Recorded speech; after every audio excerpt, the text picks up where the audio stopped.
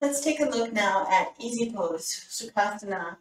The name is a bit of a misnomer because easy pose isn't so easy for everybody.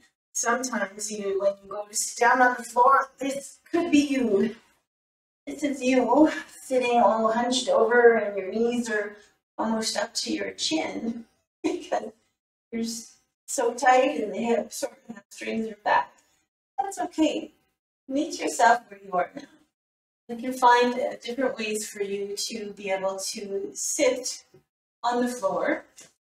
So one of them is by taking it, folded up blanket or towels, sit near the front edge of that. That gives you a little bit of height. You want to aim to be able to sit up tall in easy pose. So again, if you're still slouching, then find some more height.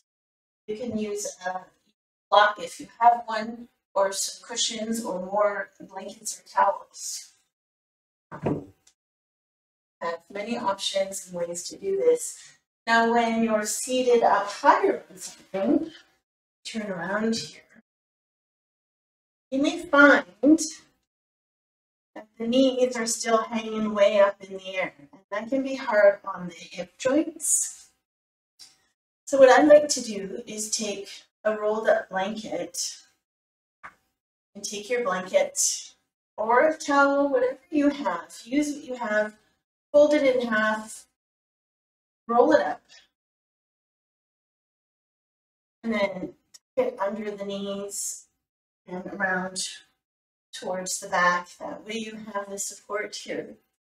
If you don't have a blanket or don't want that option, you can put more blocks or cushions under your knees, anything to give yourself that support. So find where you can sit up tall and support your knees. And again, if sitting down on the floor is just not an option for you, use your chair. Find your seat in your chair.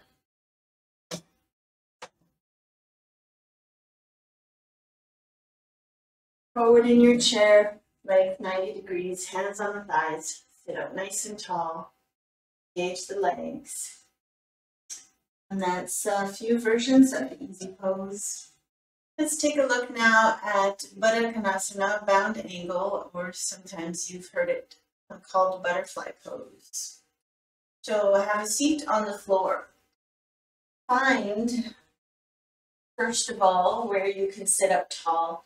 If you're seated on the floor and you're really slouching and it's hard to keep the knees down, then work to find a seat that's comfortable by propping yourself up on something. I like to use a blanket in this posture.